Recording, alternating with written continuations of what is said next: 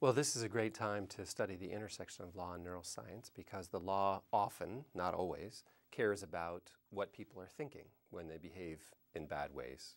So, for example, in the context of homicide, it matters whether you're trying to kill someone or killed somebody by accident.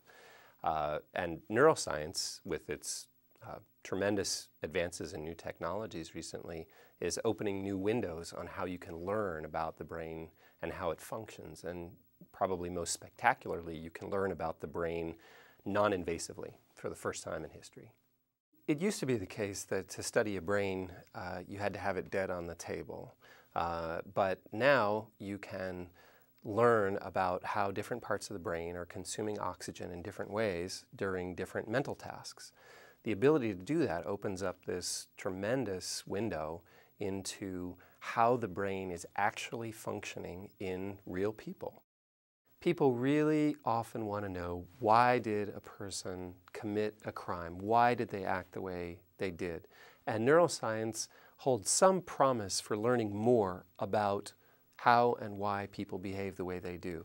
On the other hand, it's important to remember that it's not a magic bullet. We're not going to use a scanner that magically determines a person's level of guilt. We're not developing techniques that will make jurors and judges obsolete. What we're hoping to do is mine the rich information and the rich modern technologies coming out of neuroscience in ways that can inform the legal system by providing more information that can be taken into account alongside other important information, behaviorally, psychiatrically, through witness testimony, and those sorts of things, to help people make decisions that are as reliable and as fair and as just as we hope our legal system can achieve.